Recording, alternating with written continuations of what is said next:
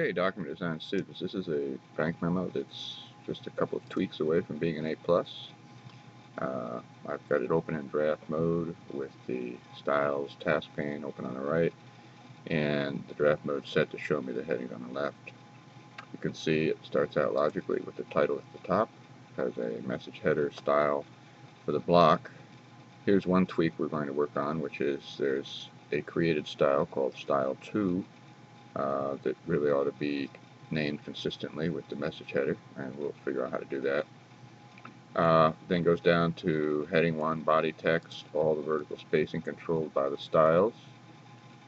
List number is a really advanced thing. I might ask a student to change this to list number or list number 1, but that's really a point we can dispense with for now. There aren't very many workplaces where somebody would be concerned about that unless they were translating this to XML and they had a set of list numbering styles so that it needed to be logically ordered with the first one, because if you name it with the third one, it implies that there's a 1 and a 2 in front of it. Alright, the first thing we want to do is we want to change this to something related to message header or something related to the styling feature, which is the line underneath it. There's also a character style lacking in the document, but we can quickly create that. To create make this a message header, there actually is a style called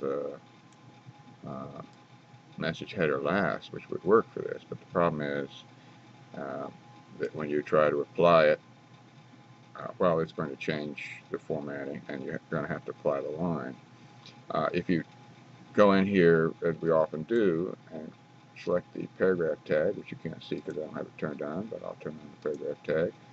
The paragraph tag contains the formatting, so you can select the line or the paragraph tag. If you select the line without the paragraph tag, you're not really, if I just select that to manipulate styles, you may not be picking up all of the information you want. But you select the paragraph tag, you're sure of getting it. If I go over to message header last and say apply or update,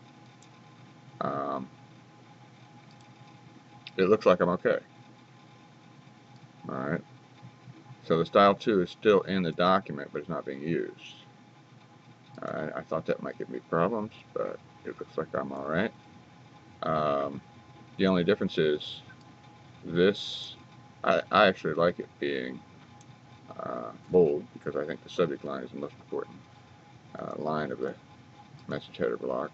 So all I'm going to do perhaps is, what would happen if you did that? You can't apply it to just that because it's a paragraph style. So you have to create a character style. Alright. To create a character style, I could just format it the way I want. And go up here and say, let's just say, well, in fact, if you have a character style down here called strong. So suppose we put strong on that. Alright, we're okay.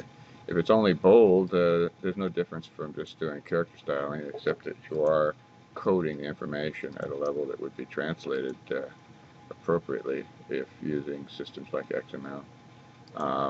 But suppose we wanted to go into strong and add more than just the bold onto it. You see that the style is based on underlying properties, i.e. it's going to apply the bold to whatever your format already is. But maybe you want to go in and add a little bit of difference to the character spacing. That's often something that Microsoft likes to do for this type of thing. So that makes it a little more condensed, makes it stand out a little more. Okay, so now you've got your character style, you've changed this, and the only thing I might do is put a little more space underneath that. So I go to right click, modify, border, and then there's a box you often don't see called options down here under borders and shading. So I can go to the one that says bottom and add a little more space there. And that looks a little better to me. Okay, now it's an A+.